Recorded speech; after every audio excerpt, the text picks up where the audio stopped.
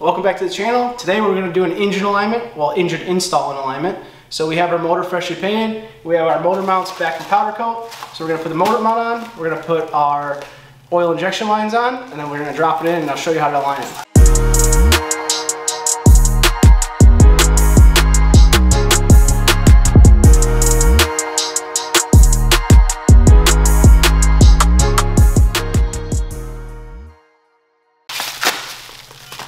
Very nice. Dude, you know what the color of this powder coat's called? Purple. Sinbad. I don't know why. Was Sinbad purple? I don't even know. Okay, well, Sinbad purple. All right, so we're gonna mount this up, and then I'm gonna have Nick, who's behind the camera, help me drop the engine into the hull because we don't have a lift or hoist, and then we'll get our alignment tool out and we'll start our alignment.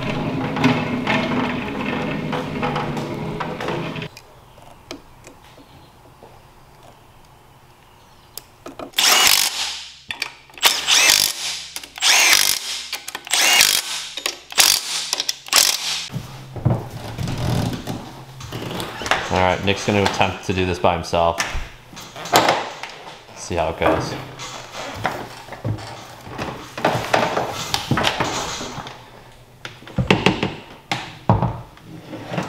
That's a true professional right there. Oh, it's in.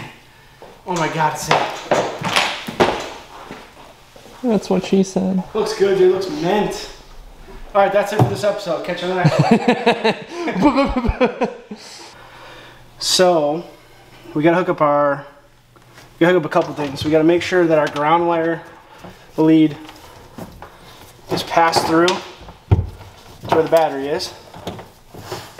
And then we gotta pull our power that goes to our starter.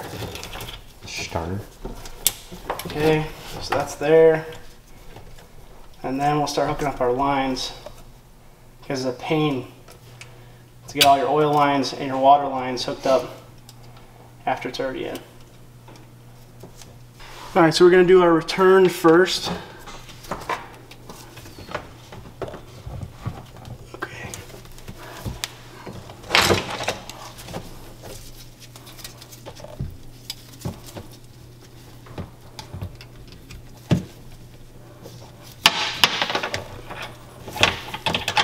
Okay, now while the engine's tilted, we're gonna put our drain on. I'm gonna zip tie those just because I don't want to take the risk of puncturing the line. Yeah.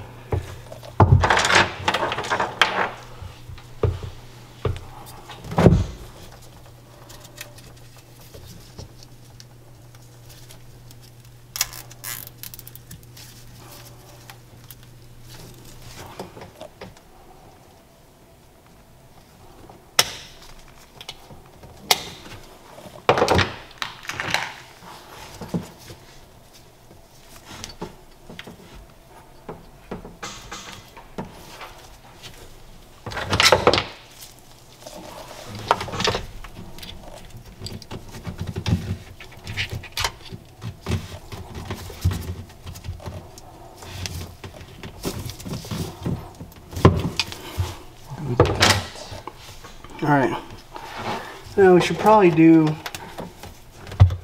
our injection line.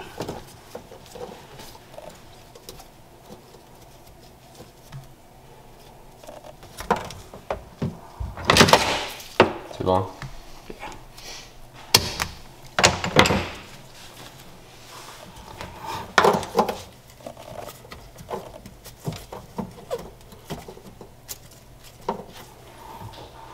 Okay.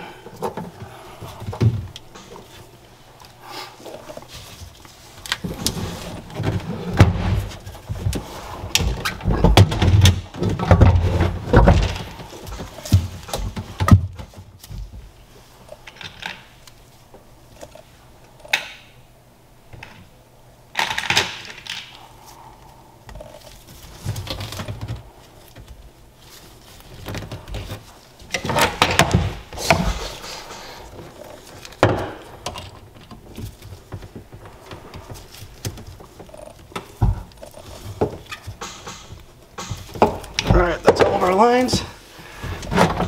Put it back on the mounts. Gently.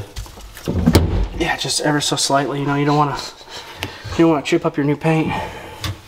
So we got our oil feed line hooked up. We got our return line hooked up. Injections hooked up. Injection feed lines hooked up.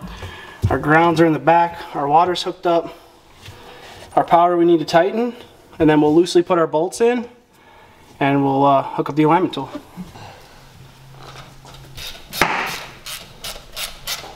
Back to our regularly scheduled programming.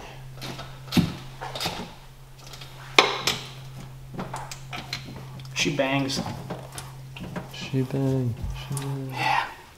Alright, cool. That is all in. Alright, so now we're going to take our short bolts and we're going to loosely put them in the back.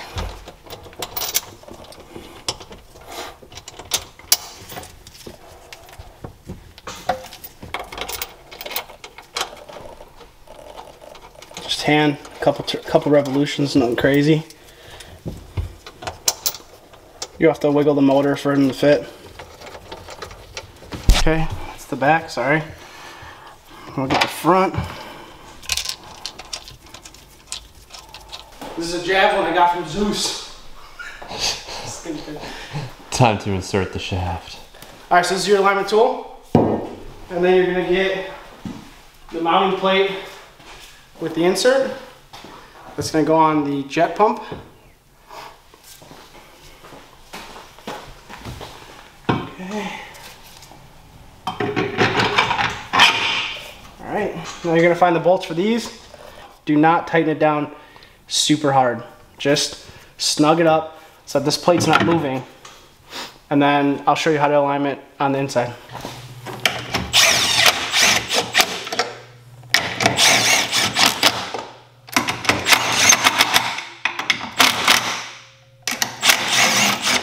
Here's how I do it. I'm sure there's other ways to do it, but this is how I do it. The engine's completely loose. All three bolts are loose. Your mounting plate is secured to your jet pump housing. I'm gonna put the shaft inside of it. No lube? Huh? No lube, dude. You're going in dry. Bite the pillow, babe. All right. And now if you look inside here, right, you'll see it coming through. But if you look, it's kind of bad lighting, but if you look, it's hitting on the bottom side of the PTO, and it's hitting this side of it. So it's on the bottom and this side. So that means we need to go down on this side. So I'll loosen up this mount now. I'll take one of these shim plates out, and then I'll put it back in, because if I crank this down right now, it's not going to seat it enough for it to go down. You can force it in there, but the goal is that when you slide it in, you don't get that hit. Hear how it hits? Yeah. You want one fluid motion to go straight in without jamming it in there like that. So because this is pretty close, I would say that the front mount and this side mount's okay. This one just needs to come down, then we'll see where we're at. So I'll loosen up that mount now. I'll take some of these shim plates out, and then once I see what shim plates are there, I'll be able to tell if I need to add a couple thin ones or deduct one.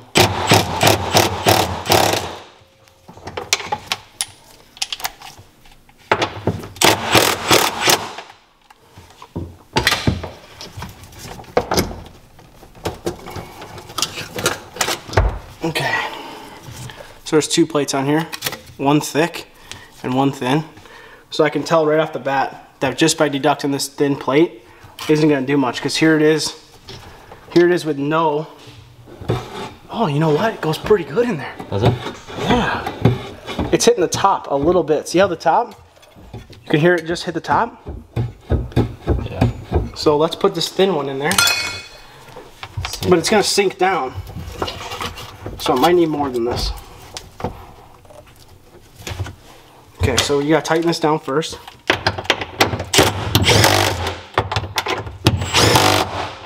Okay, see how this is? Nah, it's still hitting the top. Alright, so we're gonna put, I got a bunch of plates here. I got a bunch of plates, so I'm gonna take another thin plate.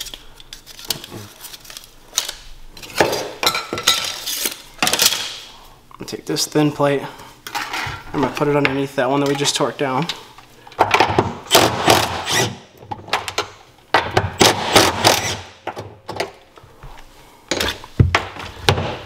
See if it does the trick. Okay. Drum roll.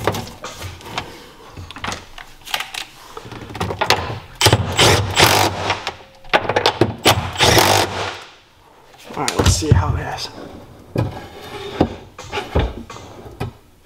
Still hitting the top. Barely. So I'm gonna put one more thin plate in there.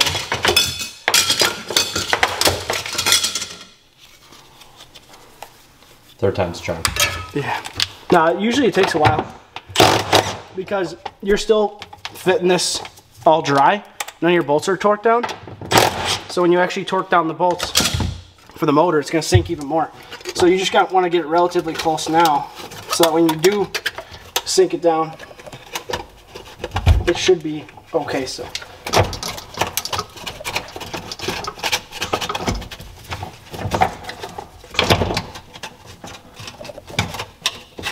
Gotta loosen these a little bit more.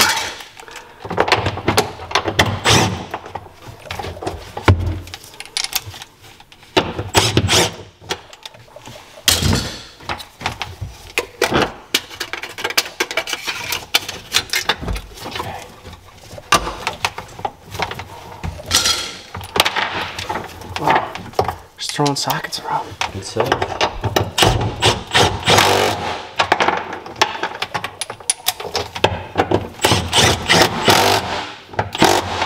Okay. Moment of truth. It's pretty close.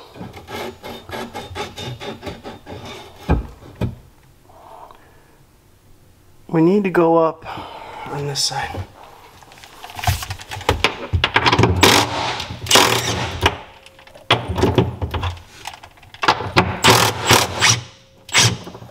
And this motor mount's crooked too. See that? See how it's cocked? Oh yeah, it's So it's probably part of the problem. Yeah.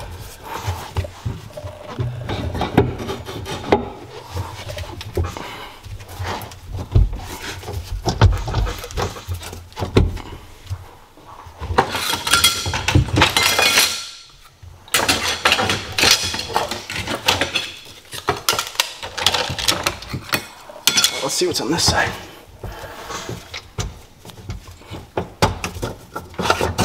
Okay, so there's two thick ones on this one.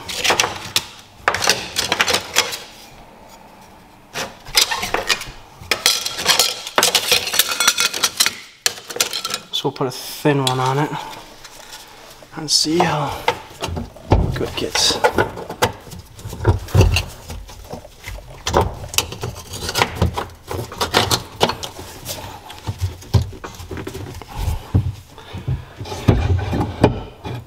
Way too much. Yeah, it sounds like it got worse.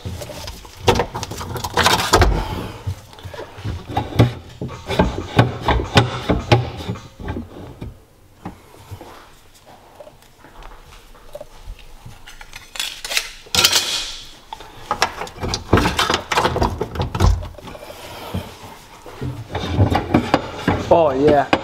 Oh. Alright, so let's see. Torque it down, see what it's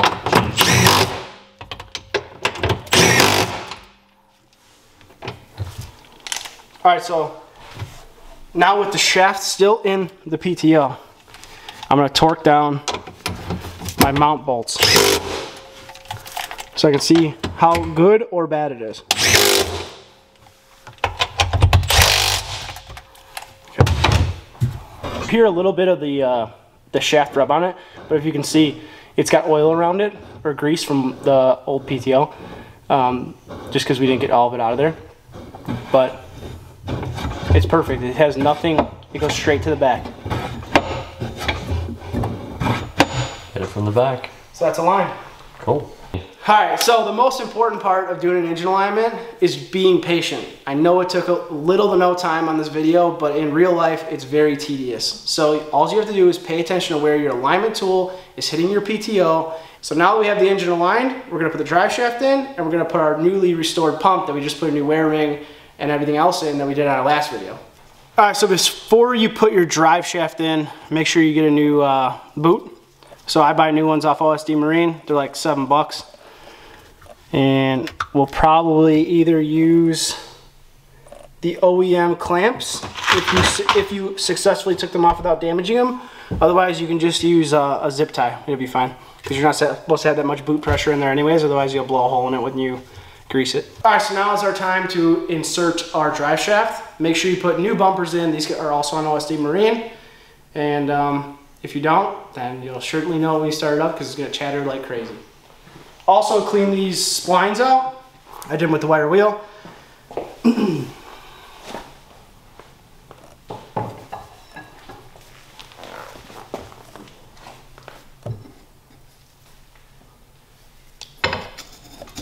You're probably gonna have to rotate this a couple times for it to sit in the shaft, or you'll get it first time sometimes.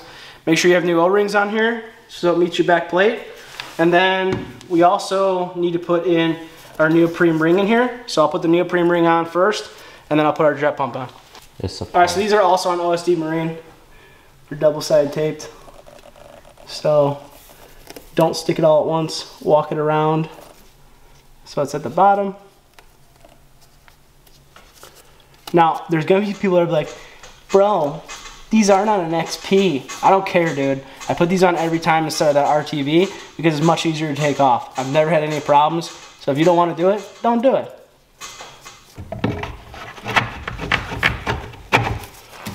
Oh, we got a first timer. It's in. That never happens. Wow. Must be some YouTube luck. Yeah, probably. They'll say it was photoshopped. All right, so before you torque this jet pump down, you're gonna wanna make sure that you're able to start your ski first. I used a Delrin wear ring, which is from OSD, and sometimes because of the clearance, if you torque it all the way down, it'll bind the impeller shaft, and it'll make it so the impeller doesn't actually spin inside the wear ring. It almost seems like something's wrong with your engine. So when it's snug to the actual ski, start it for a little bit, not a long period of time, maybe like 10 seconds. Make sure it rotates perfectly, and then once you turn it off, go back and in a cross pattern, torque your jet pump down to 24 foot-pounds.